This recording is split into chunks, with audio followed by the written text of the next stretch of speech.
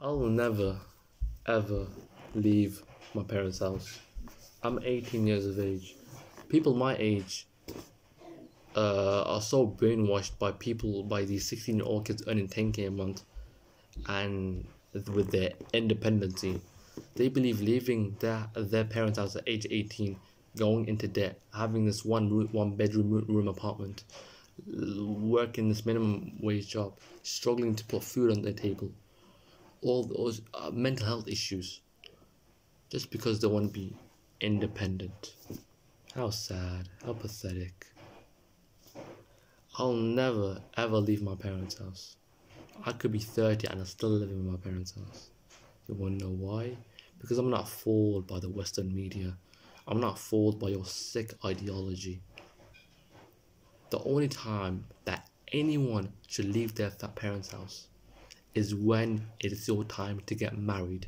When it's your time to get married, you're leaving a heart, you're leaving a scar, you're leaving something, and you're taking all that love to this family, to that one woman. But if you're not getting married and you're just leaving the parents' house for trying to be responsible, the truth is that many people that leave their parents' house at such a young age is that you're not leaving for responsibility or independency. You're leaving for your own desires, for your own selfish needs, and just pleasure. That's the real truth.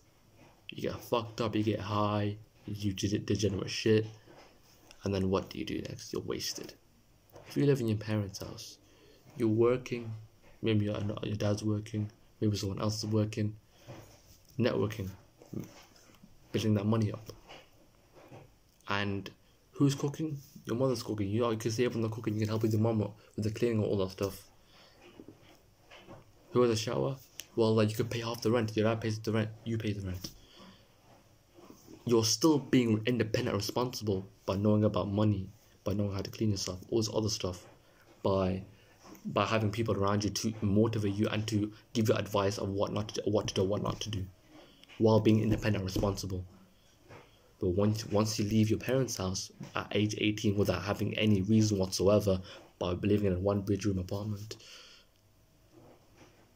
what advice do you have? What advice is going to get given to you? What is your purpose leaving your parents at such a young age by just living in a disgusting one-bedroom apartment and earning minimum wage? What are you doing with your life at such a young age, living alone and not knowing what to do? You don't know how to cook. You don't know how to pour out the bed sheets. You don't know how to put when to put the dishwashers in.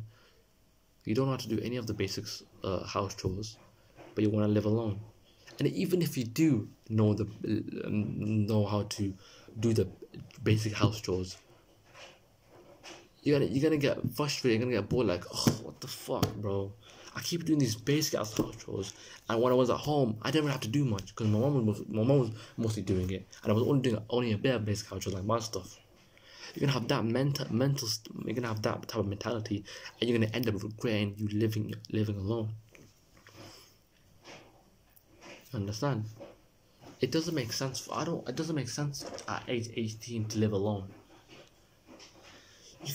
At age 18, if you live with your parents and you're working, you're getting your card right, you'll have your own driver's license, or you're working to get your driver's license.